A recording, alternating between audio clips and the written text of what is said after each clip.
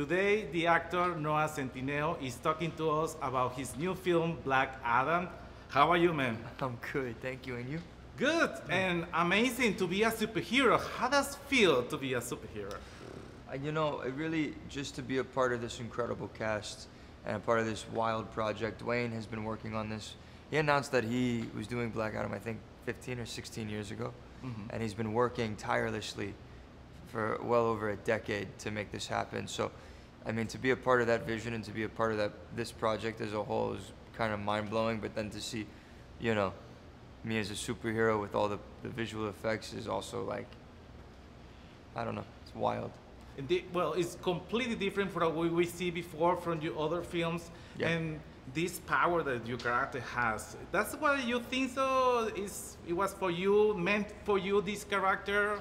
Grateful for the opportunity. I think I met with Jama Colette Sarah, and he spoke to me about the film and what he wanted to accomplish and what he was trying to do with the new recruits, Atom Smasher and Cyclone, to the Justice Society. And he asked for my opinion on a couple of things, and we just talked, and I thought, man, like, it would be so great if I was able to do this. And a few months later, he called me and he told me that I got the role. So I feel like I guess it must have been. This movie, fun and painful because you have, how is that arm for you? Oh, it's fine. It's totally fine. Yeah. It was fun. I don't think I've ever had so much fun shooting a movie in my entire life. And because my character's superpowers are all CGI and performance capture, I did not have to fight a lot at all. Everybody else did all the action. I hurt my arm, but there was nothing. Truly, this is a film about a mother fighting for her son.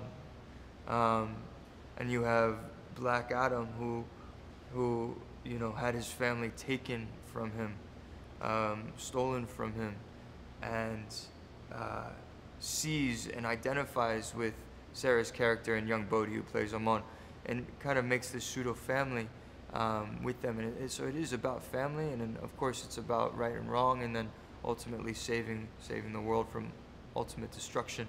But the values of this film are very, very rooted in family. No spoiler alert, but best scene from the film. The whole film? The best scene? The best scene, The best scene of the whole film? Yeah.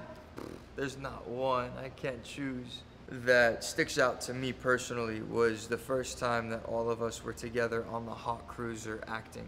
So it was the Justice Society and Sarah and Adriana and Dwayne as Black Adam, and Mohammed was there.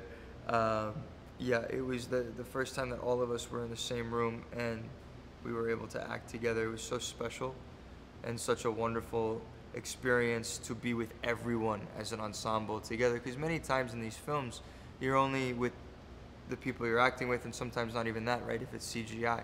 So to be able to have everyone together was a very powerful moment for me. I love that. If someone wants to apply to be in a Justice Society of America, what they need to do, really? I want to be there too.